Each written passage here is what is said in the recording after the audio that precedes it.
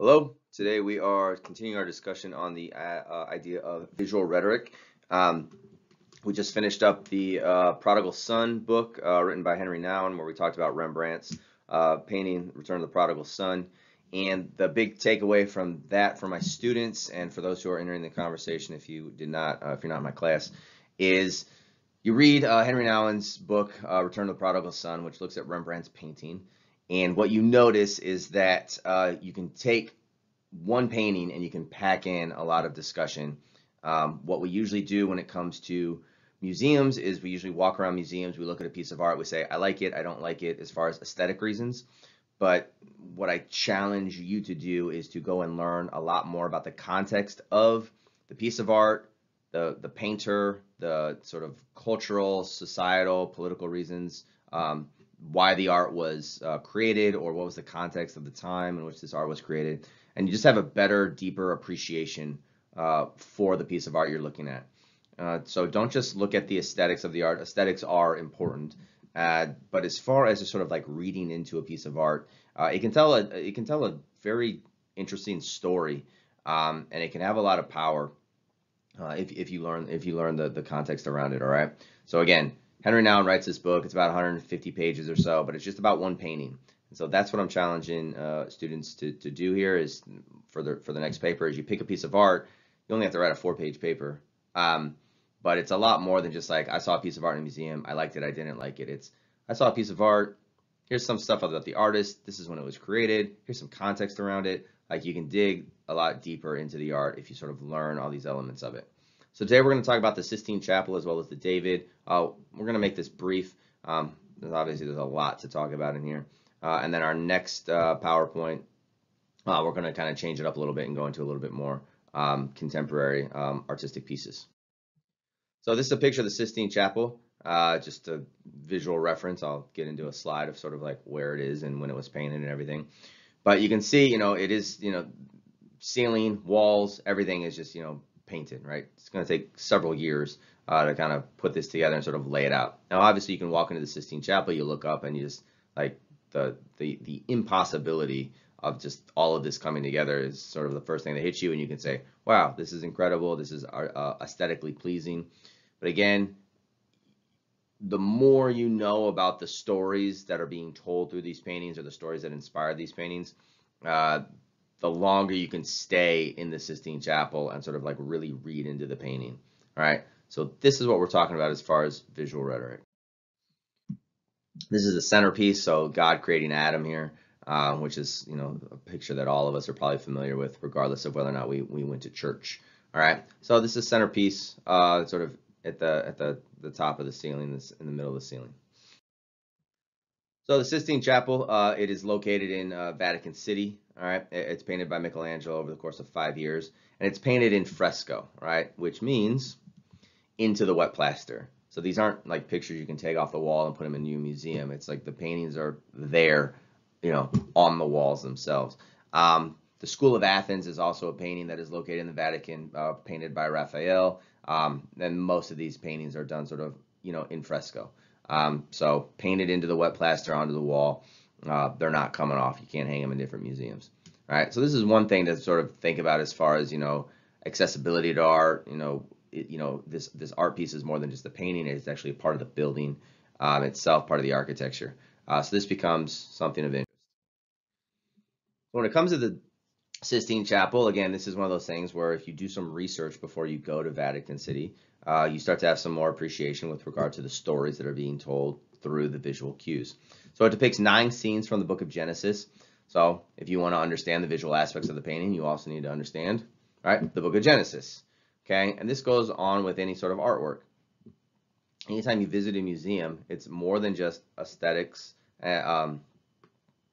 with regard to liking paintings or not liking them. All right, it's about sort of understanding the stories, right? And this is one of the things I constantly challenge my students on. All right, so a couple of the stories that are being depicted, right? So again, in the painting that you see in front of you is the creation of Adam. So God reaching down and sort of touching, but not quite touching fingertips might become important, right? Of creating Adam. You also have the separation of land and water as far, as far as, the 7 days of creation story, right? Creation of the sun and the moon, creation of separation of light and darkness. All these stories are depicted within the Sistine Chapel. And again, there's lots of other characters here that are sort of shown throughout the Old Testament. And the more you know about the Old Testament going into the Sistine Chapel, the more you're able to sort of point to different characters and scenes on the wall and have a deeper appreciation for it. A quick story that I tell my students sometimes is a few years ago, I went to Madrid and while I was there, I saw Picasso's Guernica painting, which is extremely large. I don't know the exact dimensions, but my quick estimate memory is somewhere about 8 to 10 feet tall and probably about 20 feet wide. So let's just say it's 10 feet tall by 20 feet long. And it's all sort of in like this blue grayscale, and it's a depiction of bombs being tested on these small cities around Spain. So for those who don't know, Spain was involved in a civil war leading up to World War II. So Spain was not involved in the Second World War because they were dealing with their own stuff back home. However, Franco, who was the dictator, tyrant, individual, other bad words, individual who was ruling Spain at that time, he was friends with people like Hitler and Mussolini.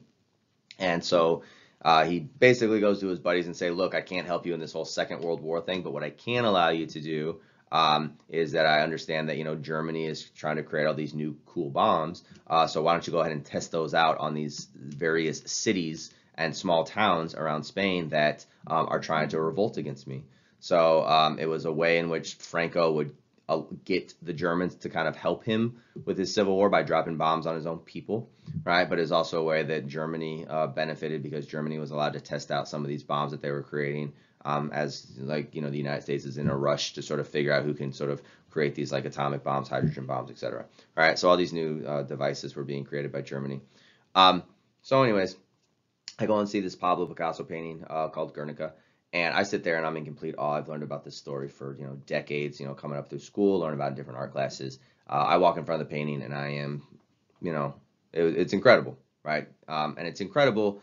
For me, it's aesthetically pleasing to look at. I know that Picasso isn't, something that not everybody enjoys. I don't like all of Picasso stuff. I definitely prefer, the sort of Renaissance art compared to sort of more modern 20th century art. But there are a few Picasso pieces that I enjoy.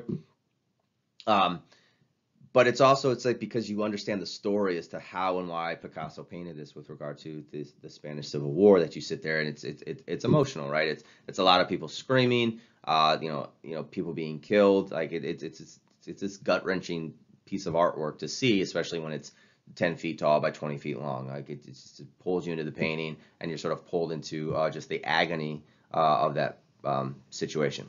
I'm with a friend of mine. My friend looks at the painting for about 2 seconds, looks at me, says, I don't really understand this. I don't really understand why people sort of, are so moved by this painting. And she just kind of walks off and just kind of like starts wandering around the museum again.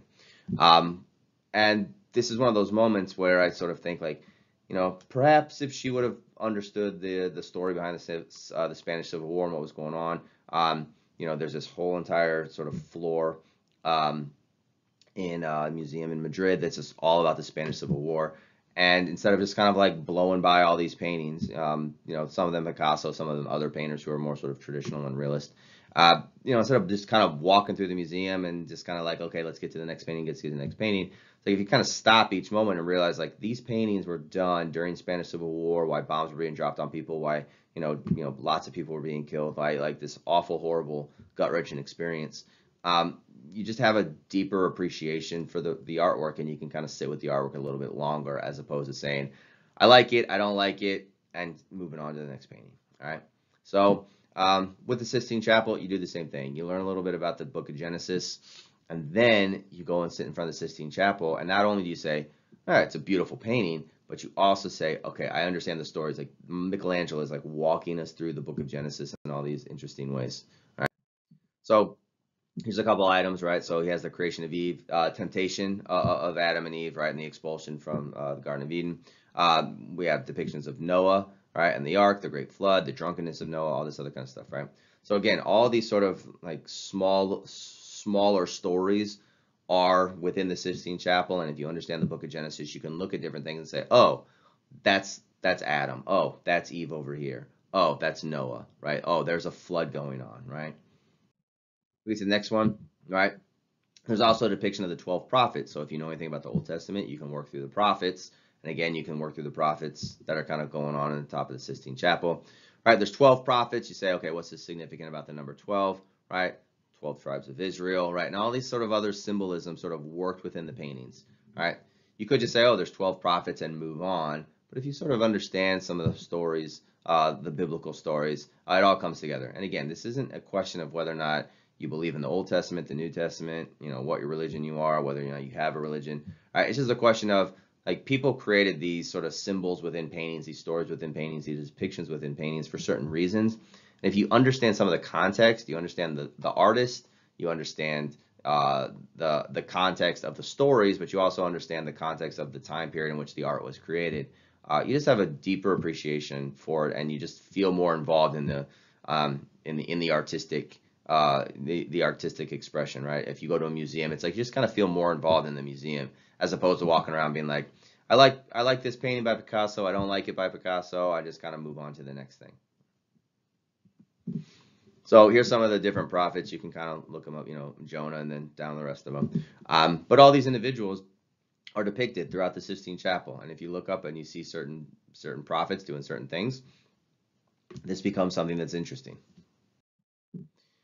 All right, moving on to a different depiction by Michelangelo. We have the David, which is a sculpture, obviously, carved out of marble, and some interesting, and this was created before he got to the Sistine Chapel, which is one of his paintings. A couple cool things about Michelangelo, it's taken him a few years to do it, right? But it's also 17 feet tall, right? So, for a little bit of a reference, imagine like 2 basketball hoops stacked on top of each other. I know it's 20 feet, but we're getting close, all right? So this thing is enormous, right? So if we kind of take his waist right here, right, like that's about 1 basketball hoop, and then there's 2 basketball hoops, right? So this thing is massive, all right? Now, obviously you have this depiction of David, and you have to say, okay, well, who was David? Why David? Who's this David person? Again, you have to sort of understand some of the story behind who David was, biblically speaking. I love this quote by Michelangelo, whether or not it's direct translation or whether or not he actually said it or it's attributed to him, regardless, right? But I do like this idea when it says, they asked Michelangelo how he made the statue of David. He's reported to say, it's easy. You just chip away the stone that doesn't look like David, right? So this is kind of how Michelangelo is, reportedly sort of approached all of his sculpture work, was this idea that the sculpture was already inside and he didn't really see himself as, he wasn't carving, he wasn't carving the marble into whatever he wanted. He just sort of looked at it as like, oh, the thing's already in there, and I just gotta carve away the marble that's not supposed to be a part of the statue, part of the sculpture. All right. So we sort of look at the David here, and let's go to the next slide. All right. So, apologize for how tiny this font is. I did not realize it did it. Right. But if you want to critique the statue, you say, okay, what do you need to know? All right. Well, some things you want to know is like, well, first of all, foremost, who is David? Now, for most of us, you probably know David from the Old Testament stories. If you're a student of mine and you're in an American classroom, chances are, even if you didn't grow up in church, you were probably around enough sort of influence from the church. The story of David. Now, think about this in contrast to some of the sculptures you might walk around and see in other museums that are more sort of Greek or Roman gods. Right? So there's a lot of Greek and Roman stories that are depicted in statues and sculptures throughout museums that most people are less familiar with, right? So we might blow by a lot of these statues and sculptures and say, there's a sculpture of some interesting sort of like Greek legend happening, and I don't really understand it. I don't know who this god is. I don't know who this goddess is, and we kind of walk by it, right? If most of us were to see the David, most of us would probably know, like, okay, young kid with a slingshot taking out Goliath. Like, we would probably at least know that basic information about it, all right? But just by having that much, most of us probably look at something like the David and we're just sort of drawn into it more, right? Now, imagine if we knew more Greek and Roman legends and stories about their gods and the goddesses, and then we walk around different museums and we see these sculptures of gods and goddesses from these different cultures. All of a sudden, we're drawn into these stories. We're drawn into these sculptures more. All right. So again, learn some things about the art that you are going to visit when you go out into the world, when you visit museums or you visit different cities around the world that might have sort of public displays of art. you learn a little bit more about it, and all of a sudden you get drawn into these things and you appreciate them more. All right. So down here we have, David with the slingshot. I just took a couple close-up, or I didn't take them, but included some close-ups. So here you have David with the sling over his shoulder, right? And here his hand, he has a stone in his hand. He's about to put in a slingshot. I just love this because of the veins, like the detail in which Michelangelo completed his works is absolutely incredible. All right. You also want to know, like, who is Michelangelo, right? So you want to know a little bit about the artist, right? Who are some of his contemporaries? So who are some of the artists that were also doing work at this time, right? So again, I mentioned in the Vatican, so Michelangelo painted the Sistine Chapel, but there's also paintings in there by Raphael, one of the more famous ones known as the School of Athens, which I also teach in a different class. The time period in which it was painted. So what was the politics and cultural norms during the early 1500s in Italy? All right, and obviously you're gonna need the story of David and Goliath to fully appreciate like what's in his hand, what's over his shoulder, what's going on here, right? And again, for most of us in the United States, it's like it's very obvious. It's like, oh, it's a sling and a stone to sort of kill Goliath. But again, you take this and you sort of translate it into, hey, there's a lot of sort of Greek and Roman mythical figures that there's also depictions of. They're also holding different objects in their hands. They're wrestling with different people or different animals, and we kind of walk by and we're like, okay, there's a Greek and Roman god. They have something in their hand, but I don't understand it. So we walk by it. Here, it's like we automatically go to slingshot, or a sling and a stone, and that's something that draws us in. So again, learn about other cultures and what is depicted in that artwork, and all of a sudden you're going to see a culture, and you're going to see a Greek or Roman god or somebody else, right, holding something in their hand. You're like, ooh, I know the story behind sort of what it is that's being depicted. All right, so yeah, David was this like young shepherd, right? You have these sort of giants coming after him and his people. Everybody else is getting killed. He takes a stone, slings at his head, kills him. Good for him, becomes king. Yay. All right. Kills Goliath, becomes queen. All right, finally, something else that's interesting as far as like the contemporary issues going on in Italy at the time. So obviously the context is artistic, it's biblical, but it's also political in some ways. All right, so there's this family known as the Medici family in Italy that was trying to return to power at this time in the early 1500s in Florence, right? And they were, this family that controlled a lot of the money in the banking industry, right? And one of the stories behind the David is that the David was created, right? And so you have this sort of like small shepherd, right? And the David and Goliath story, you have this tiny little shepherd boy killing this sort of like giant, right? So there's a story that says when Florence had no place for the David, and like once it was completed, what they went ahead and did is they ended up putting in this like piazza, right? This sort of like a roundabout, if you will, for like a 2020 kind of thing. Like this little roundabout area where all these streets come together. It's like we're going to put in the middle of the city, so that the Medici family just sort of gets the idea. It's like, look, like we already had this huge political and social fight over banking, and I get it that you're a very strong family, but we the people kind of mentality is like we're going to put this statue of David because David can defeat this Goliath in this place. It was this sort of like large banking family.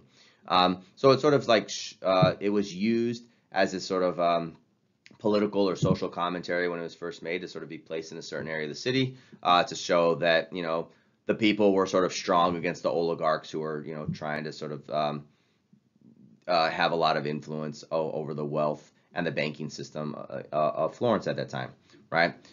So this is an interesting side story. It's not just like David was created just because Michelangelo was sitting around and saying like, I just want to create this statue of David, the young shepherd who ends up killing Goliath.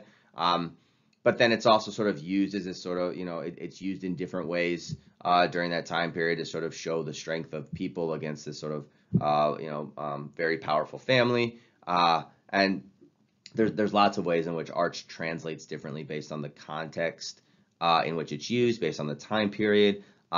There's ways in which we sort of like make depictions of David in 2020 and have these sort of David and Goliath stories as metaphors. So dig a little bit deeper as opposed to art for art's sake. Art for art's sake is important, right? It's important to have just an aesthetically pleasing surrounding and community, and it's important to sort of create beautiful things. But we also need to recognize that we can't just if we want to have some commentary on art, or sort of like how is art sort of shaping the world around us, how are visual cues shaping the world around us, how is architecture shaping the world around us, how are public monuments. It's not just like someone decided to make this thing and stick it out there visually. But somebody made this item, and learn about the history, learn about the artist, learning about how that piece of art has been used to send certain messages, or what messages it might send, and it becomes a lot more interesting. All right, so learn the stories behind. Learn the stories of the Old Testament, and then go to the Sistine Chapel, right? Learn the story of David and Goliath, and then go stand under this 17-foot tall, just like massive, piece of marble. And it becomes a lot more meaningful that way. All right. And the same is true with sort of broadening your horizons when you look at other art and other sculptures. Okay. So that's what I have for now with regard to the Sistine Chapel and the David. And we will get into some discussions on contemporary issues on the next video. We'll talk a little bit about like Confederate statues and some of the controversy around them in the United States as far as public monuments. Okay, that's all I have for this video. I will see you later.